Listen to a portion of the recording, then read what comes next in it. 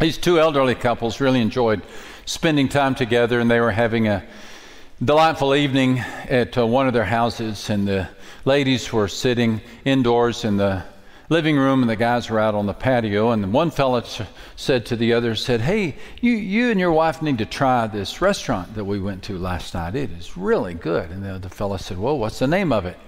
And the first guy said, as I get older, I just forget things. I cannot remember.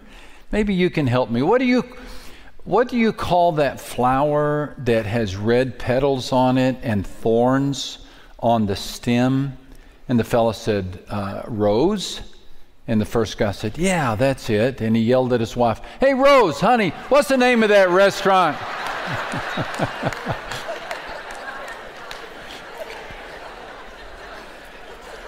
Well, of all the things we shouldn't forget, at the very top of that list is a promise about the presence of the Holy Spirit in the life of the believer. We're going to look at that promise. Before we do, let me just remind you, if you're new to Oak Hills, welcome. And what we're doing is we're working through some promises, trying to build our lives on promises instead of the pain or problems of life. There's over 7,000 promises in the Bible. No way we can look at them all. But a sampling of those is, we hope, enough to create a desire to know more. And each week we make a declaration. What we do is we sit up straight. So if you can do that, we have sit up straight monitors who are watching. Put our shoulders back. Fill your lungs with air, your hearts with hope. Wake up anybody around you that's dozed off. And let's say it like we mean it. You ready? We are building our lives. Our hope. We do not. Or we stand. Promises of God. Amen. Please forgive our speaker today. His sins are so many. Help us to see Christ, just Christ. Through Christ we pray. And all the church said. Amen. Back when my legs were stronger and my ego was a little bit bigger, I let a friend talk me into entering a bike race. Pat McGrath attends our church. He's been in competitive biking since elementary school. And he and I used to bike together, and he convinced me to be a part of a race in the hill country. Not just any race, but a race that includes an ascent, a 1 mile ascent, really actually it was a 4 mile ascent up a 12-degree gradient hill. In other words, it was a bring yourself up out of the saddle, pump, burn your thighs, run out of oxygen section of the race that for most of us would take about 10 or 15 minutes. It was appropriately called the Killer Diller. So we were a part of the Saturday race. The race began, and those bikers who really deserved to be there, like Pat, took off. Those of us barrel-bellied laggards were in the back. And for the first few minutes, we were making jokes about the intensity of the race, but soon we stopped making jokes because you have to have oxygen to talk. And we were running low, and we hadn't even reached the hill yet. And when we came to the hill, everything inside of me started to die. My legs were burning. I was running out of air. And I was having less than Christian thoughts about my friend, Pat McGrath. About a third of the way up the hill, though, I felt something in the lower, smaller portion of my back. I felt a hand pushing me. I really did. I felt a hand pushing me up the hill. I turned and looked, and there was my friend, Pat. He had finished the race, remembered me, actually pedaled all the way back up, at least a third, maybe halfway up the hill, dismounted from his bike, placed his bike on the side of the road, ran and caught up with me, which tells you how slowly I was pedaling. And he began to run, pushing me up the hill. He said, I told you you would finish this race, and I'm here to guarantee that you will do so. I'm wondering if you could use a push. Doesn't life sometimes feel like an uphill ride? And maybe you're running low, not on oxygen, but hope, or friends, or encouragement, or maybe you are out of breath. If so, I'm so happy you're here, because I'm so happy to tell you that you have a friend, and that friend has come along beside you, indeed taken up residence within you, to give you a push. And that friend is named the Holy Spirit of God. His last words to his disciples before Jesus ascended into heaven included a promise of the Holy Spirit. He told them, "And you shall receive power when the Holy Spirit comes on you." The final words before Jesus ascended into heaven were somewhat of a transfer of the baton. Jesus was ascending, and the Holy Spirit was descending into the hearts of the followers. Jesus did not promise the disciples that everything would be easy. He did not promise the absence from disease. He did not promise the guarantee of a certain level of income or popularity. But he did assure them that the Holy Spirit would give them power. And the Holy Spirit was the powerful force giving the New Testament church the push to make the climb. The Holy Spirit continues on earth what the Father and the Son, Jesus Christ, have begun. Though all three expressions of the Godhead are still active, it is in this final age, under the purview of the Holy Spirit, that the church is empowered.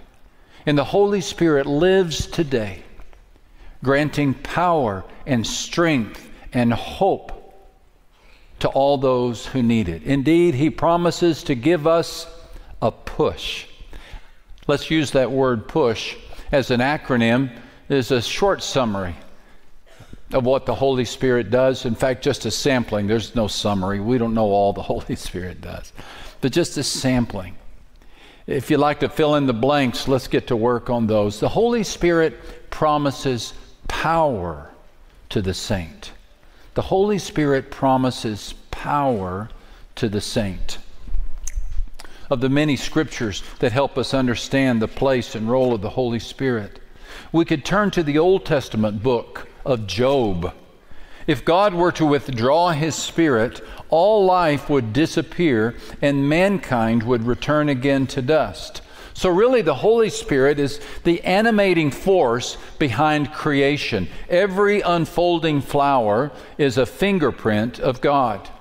But for Christians, even more important, the Holy Spirit is more than the animating force behind creation.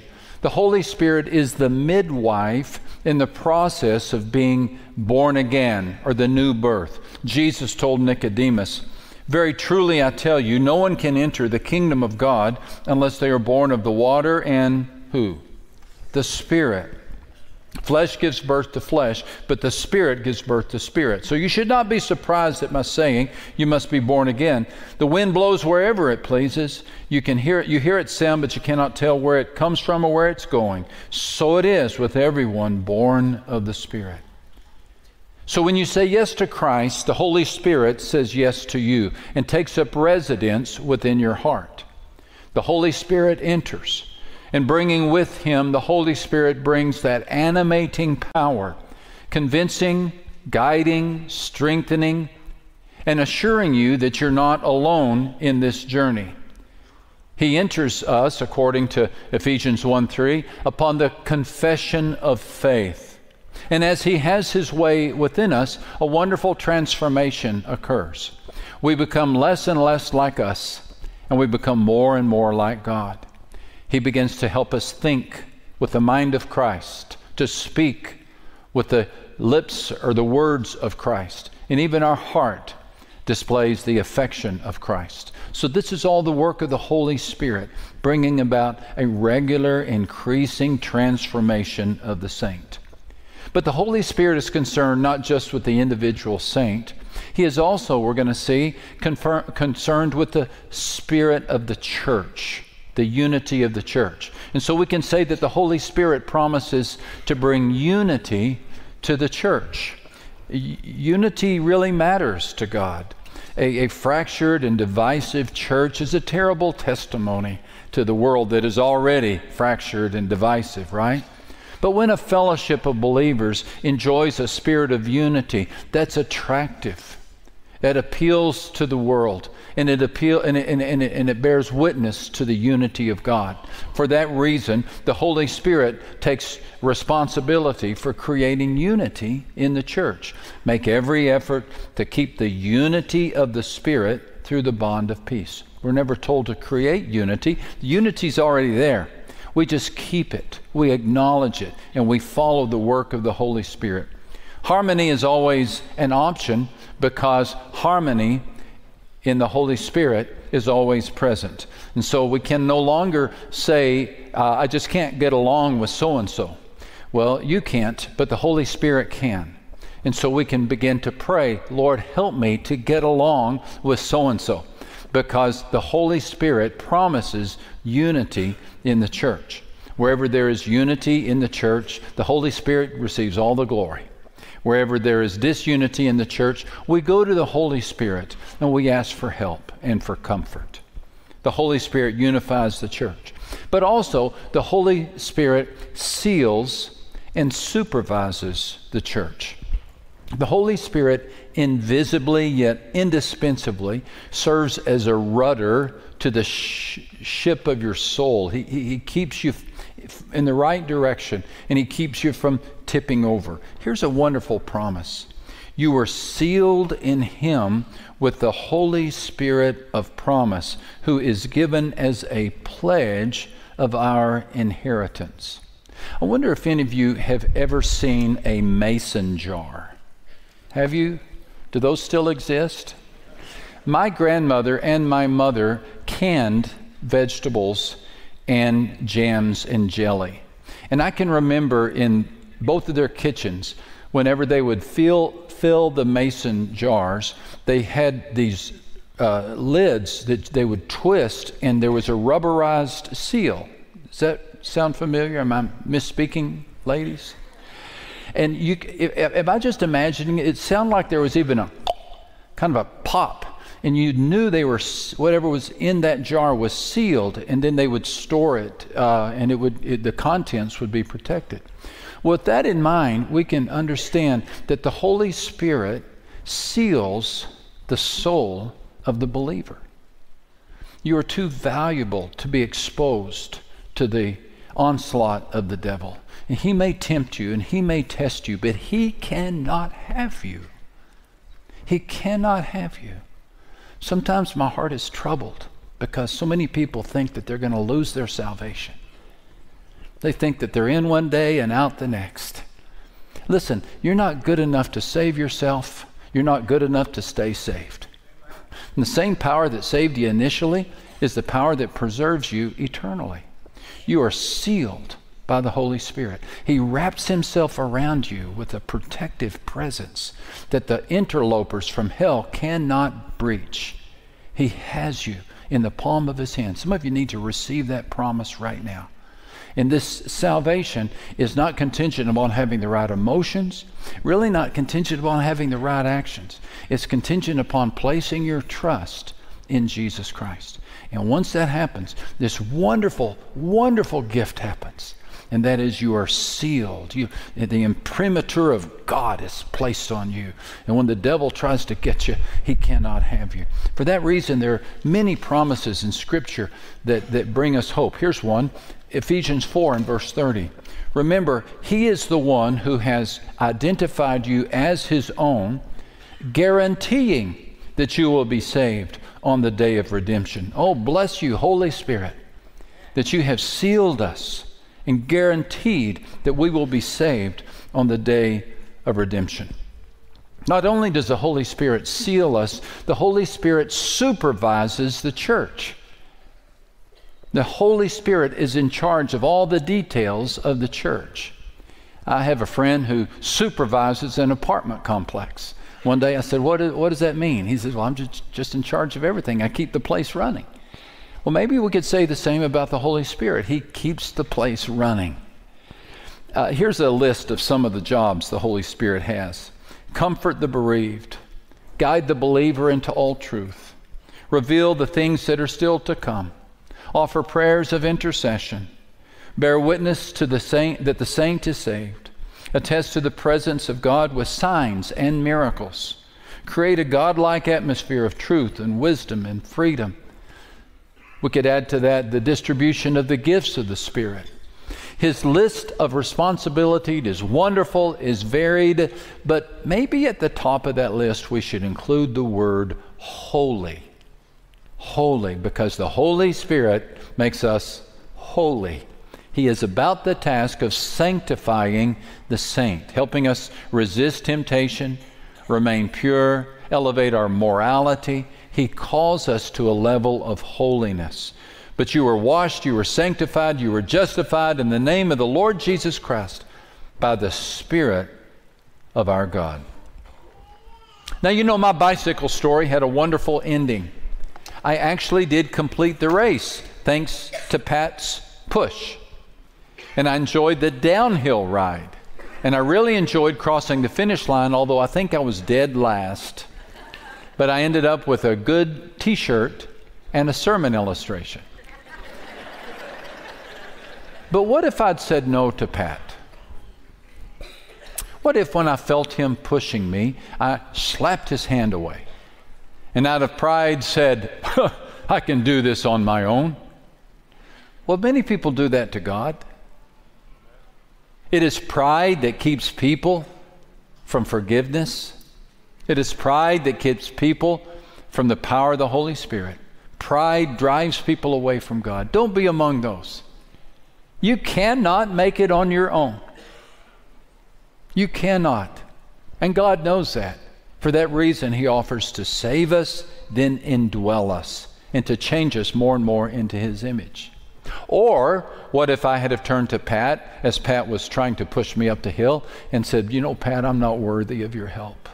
I'm not any good. I shouldn't have ever been a part of this race to begin with. Go find somebody who deserves to be pushed. Well, some people do that with God as well. They just say, you know, I'm not worthy.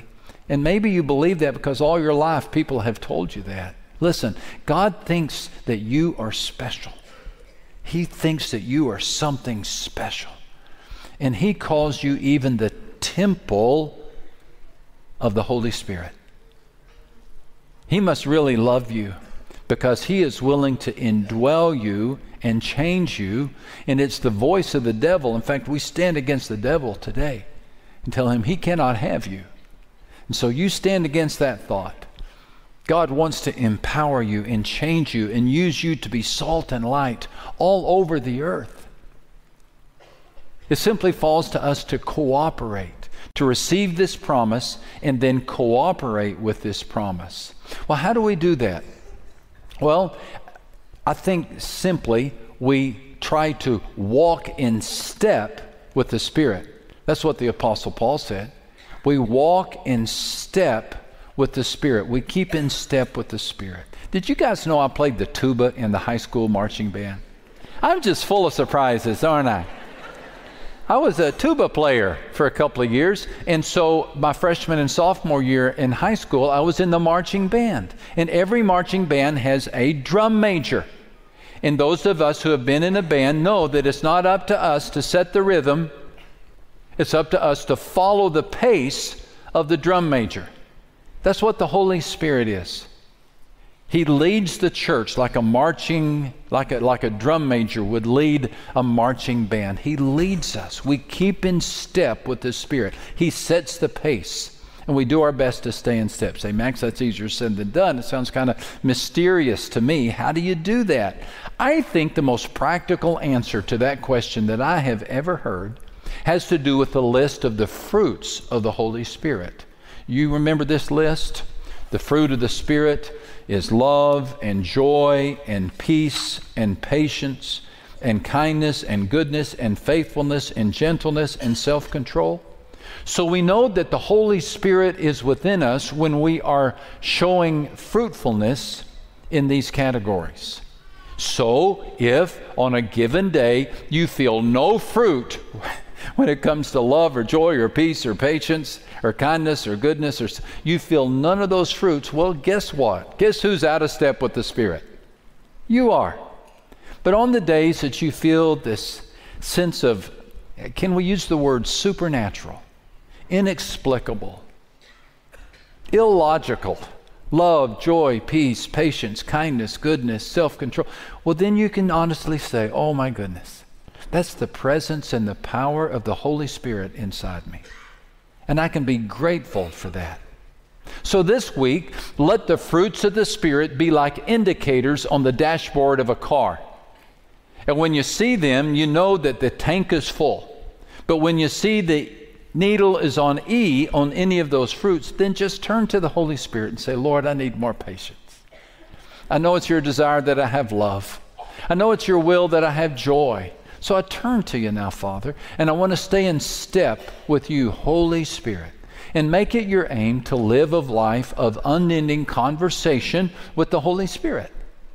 Everywhere you go, no matter what you do, at work, at school, at home, make it your aim to live in communion with the Holy Spirit. And then when you feel the nudge or the direction of the Holy Spirit, be quick to obey. Be quick to obey. I'd like to share an example of how the Holy Spirit led me to do something recently. Not at all wanting to leave the impression that I always obey the Holy Spirit, because I want to do more so. But on the occasion that I did, it was so fulfilling. Some weeks ago, I stepped into a convenience store. The convenience store I step into quite often to buy a cup of coffee and a breakfast taco. I'm a health food fanatic, right? And so I ran into a friend that I see there quite often.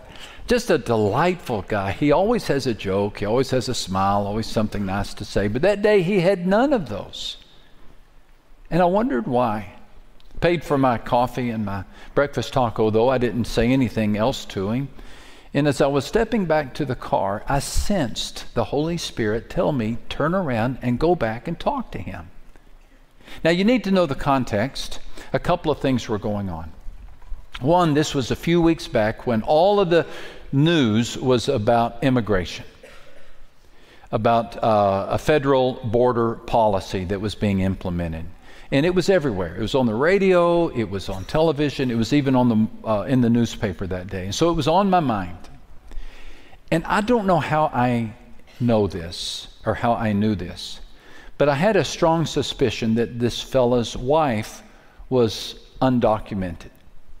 It seems to me that my wife knew and she told me, but I honestly don't know how I knew. But so all of that kind of came together in the parking lot.